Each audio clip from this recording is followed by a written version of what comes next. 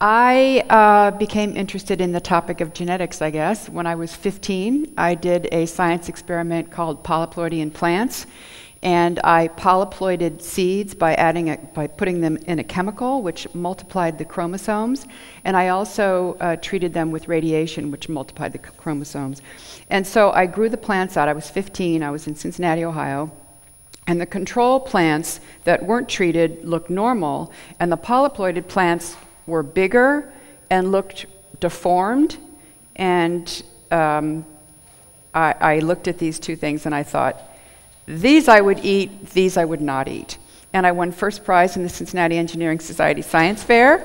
And it also made me realize that I wanted to keep up with what they were doing to food, what science was doing to food, because I felt if I could make these really obvious changes in my bedroom when I was 15 years old, then scientists were going to be doing all kinds of things, and I wanted to keep up with it.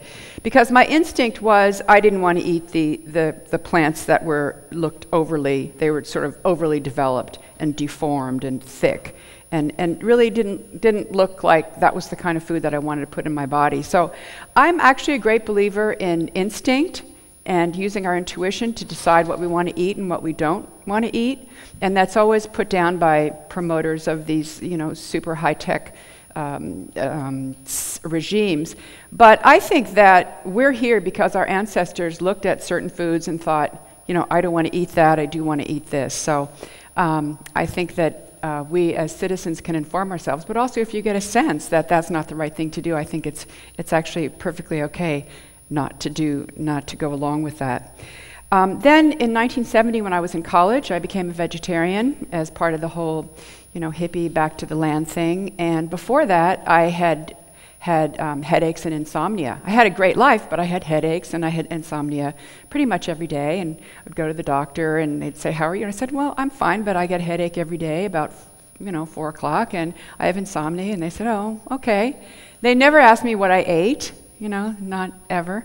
So when I gave up junk food and white flour and white sugar and started eating mostly vegetables and stopped eating, cheeseburgers and Cokes and French fries, I felt so much better. My headaches went away and my insomnia went away. So I became very interested in food and health and food and social justice issues and started informing myself. It became a great interest of mine. And in that same year, I started making films. So I always wanted to join these two great interests of mine and make a film that organic is the way. That's organic is the way.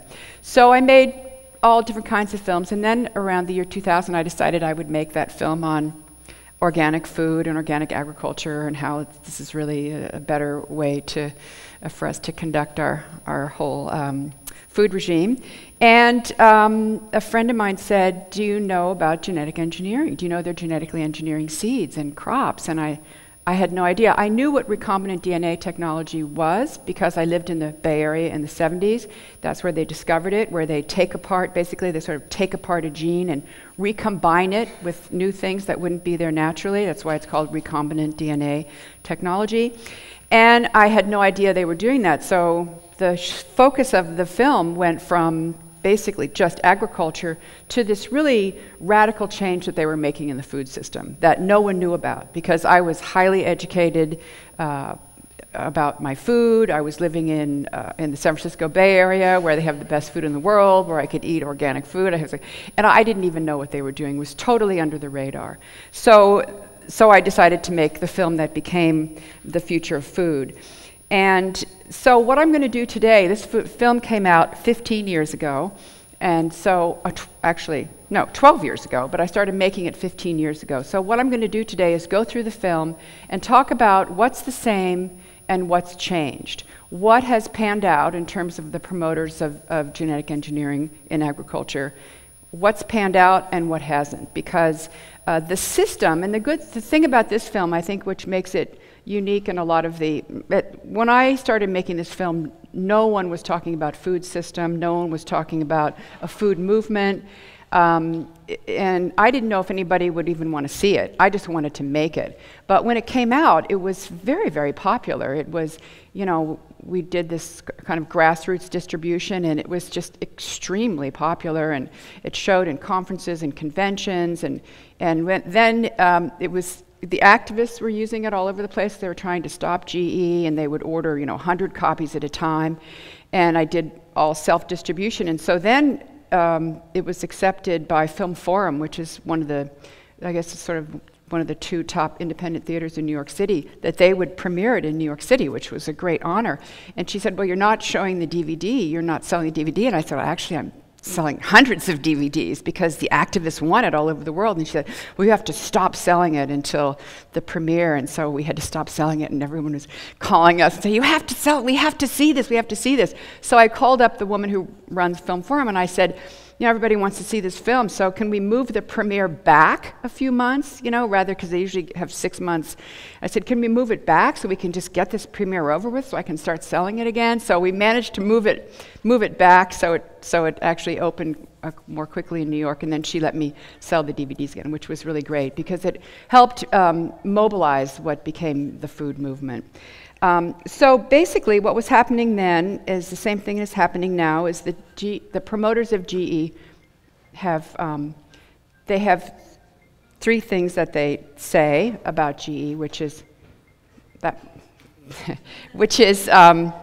sorry, that's me, which is that it's exactly the same as traditional breeding. We've been doing this for thousands of years. And actually, if you use the terminology genetically modified, it's true that we have been genetically modifying crops for thousands of years, because if you cross one kind of wheat with another kind of wheat, you're actually modifying it. But it's not been genetically engineered. You're not bringing new pieces of DNA that you wouldn't have in nature. So they say it's traditionally been doing it for thousands of years. It's been thoroughly tested, and as you'll see, it hasn't been thoroughly tested at all. And then the third one is we need it to feed the world. And I think of these, the most insidious one is we need to feed the world, because there are so many problems in the world now, and people are so overwhelmed, and even people that would call themselves progressive or liberal, they just don't want to have to think of another problem. And so they say, oh great, we need to feed the world, case closed, I don't have to think about that again. And I think that is the most insidious thing, because when you actually look at it, and you look at the studies that have been done, and you look at the results of this, which has been out for 20 years, they've actually shown that the GM crops actually yield less. In fact, in Europe, they have higher yields than they have here, and Europe doesn't grow GE. So I think that is the thing that people really need to examine. And most of the genetically engineered crops in the United States, corn and soy, feed cows and cars. They don't feed people. They feed cows and cars. In fact, there's been a lot of talk, I know, in this conference about that and eating meat, and I still don't eat meat. And then what they say also is that people who are against the genetic engineering regime are guilty of crimes against humanity, because they're going to make babies in Africa starve. So this is the crimes against humanity. In the United States, people who are against genetic engineering are really vilified, scientists and stuff. So I want to give an example of a criminal. Here's here's an Italian anti-GMO poster with her bunnies and her.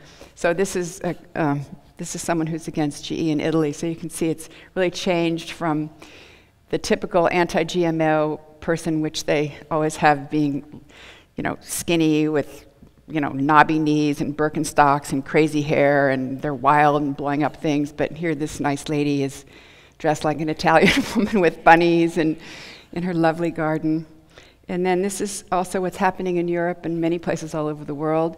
OGM, that's what they call GMOs, and Italy is giving it a boot in the grain. So that's what they think of it in most countries of the world besides here. So what we'll do now is go through the film. But first, one other thing I want to mention is this whole idea of science. Science is from the Latin word sciere, which means to know. So science is about what we know. And when they say that people who are against GMOs are against science, they're actually taking a non-scientific position, because the exact thing what we need is to bring science to the whole regime of genetic engineering, to see is it healthy for people? Is it healthy for animals? Is it healthy for the environment? Is it healthy sociologically? Is it healthy for communities to give up their traditional grains and take on Monsanto's genetically engineered corn, for example? So I think that this idea that genetic engineering is science. Genetic engineering is a technology that we used science to create. So there's two things, technology and science. And if you're against a technology, it doesn't mean that you're against science. Nuclear bombs were developed by using science. It doesn't mean that we have to use it. So I think that's something that we need to think about really carefully. I also say that as a filmmaker, my philosophy is smarten up, not dumb down. And I think that people who just say, trust me, it's great, or trust me, it's horrible. I think that it's important for people to understand how these systems work, that you can have an understanding, and then you have knowledge, then you develop wisdom, and then you can be motivated to take action, whatever it is, even if it's buying a different kind of food, planting a different kind of garden, supporting local farmers, any of those kinds of things. So I'm all for that.